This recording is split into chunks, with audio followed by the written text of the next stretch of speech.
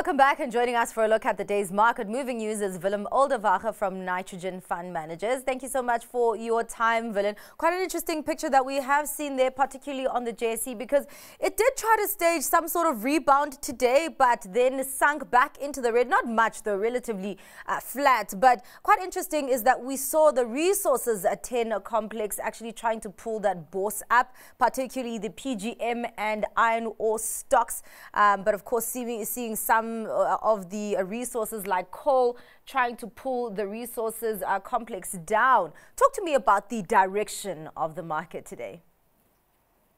Sure. So I think we sort of ended fairly flat, and I think you started pointing out the reasons for that. I think you need to break it down into the individual sectors. I think firstly in the financial sector today, you have to remember there were a bunch of dividends. I think ABSA, Old Mutual, and quite a few others paid, and they're paying quite big yields. I mean, 4 or 5%. So I think that's already a large part of the sort of drawdown. And then on the positive side, Naspers and Prosus were sort of starting to pull up again after sort of dire first 3 weeks of the month. And then finally, like you mentioned, resources, which are incredibly volatile. But I think today platinum, off the back of both platinum, palladium, and rhodium prices, the PGM sector sort of pulled up, with gold moderating. And then our sort of iron ore heavyweights, Anglo, BHP, Kumba, etc., also coming back from a very low sort of point in their own prices and then in the commodity they mine. I mean, iron ore's up probably 15% for the month, with last night being something like 5%, which is driven, I think, mainly by sort of Chinese demand. That there was an incredible Chinese sort of drawdown through the end of September, which has reverted.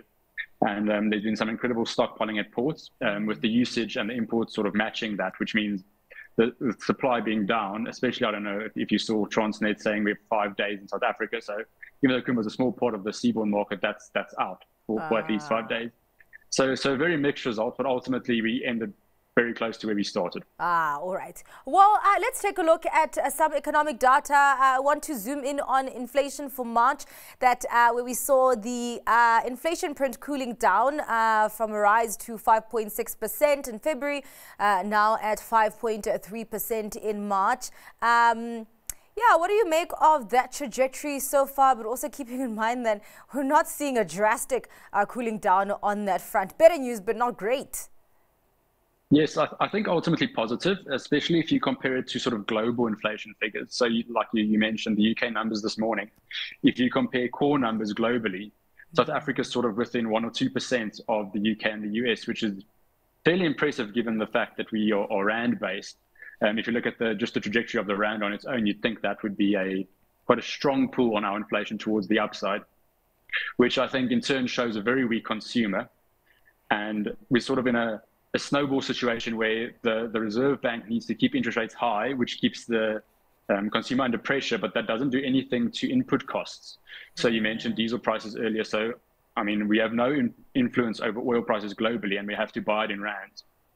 So even though this number is sort of lighter than normal, it's still a very high inflation number, and it's a solid percent or so above the midpoint of the guidance, and very, very far above the lowest point of sort of SARB guidance. So ultimately positive, the rand reacted positive, and the only real good thing I can see from our inflation print is that we're in sort of recent terms, sort of meaning 5 to 10 years closer to global markets than we have been in a very long time. Very, very interesting. Well, let's go on to company news.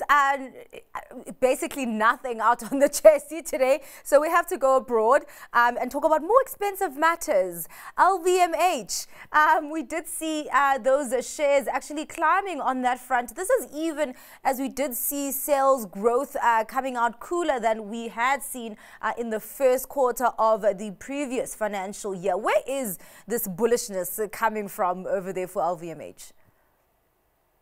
I mean, overall, global luxury has been an incredibly defensive sector, which I think is historically true. So if you're looking at Richemont or something like Ferrari or LVMH, they generally perform when the rest of the market doesn't. But the last spurt, I mean, you're saying like the revenue growth numbers look weak compared to last year. I mean, those were incredible across the spectrum. So there's still a lot of momentum, and it's just the defensiveness of the sector in terms of sort of the LSM consumer, the people who invest, or not even invest, who purchase products from those companies are less affected by inflation than sort of lower LSM consumers. So things like, general merchandise would be a far worse sort of place to be in sort of the times we're trading in or living in. So things like LVMH, the consumer doesn't really care, and to some extent might see value due to the fact that there's an inflation hedge in their purchases. I mean, something like a Birkin bag is worth a lot more than a gold coin. So it forms the same sort of principle, and it becomes the same sort of market to a defensive item like a USD sort of deposit or a gold deposit. So I think that's where the strength comes from. But overall, the market's been incredible, and like you say, LVMH sort of powering forward at a serious rate. Yeah, really, the luxury market does still remain defensive. I mean, we even saw with the De Beers diamond sales, the cycle 3 for 2024, though it came out, the sales came out lower than the cycle 3 in 2023, but was better than cycle 2 in 2024. Well, let's get to your stock pick for today, Willem. What will it be?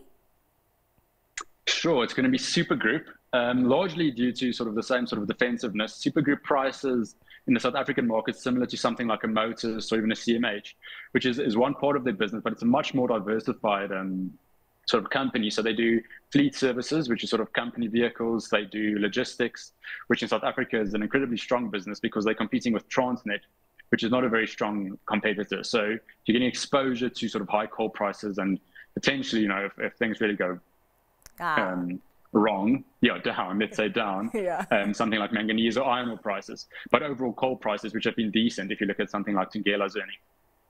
So you get that, and then a large part of the overall group earnings is based off an investment in Australia called SG Fleet, which is a fleet services business. So if you look at Supergroup as a company on the main, you've got a massive sort of currency hedge in Australian dollars for 20 to 30% of their earnings, and then you've got cheap businesses which are motor dealerships and car rentals, and all of those things are doing fairly well defensively. I mean, Supergroup's earnings grow at 15 to 20% annually at a very constant rate, and they're paying a good dividend. So the stock's derated in line with sort of competitors that are maybe not fair competitors or fair comparables.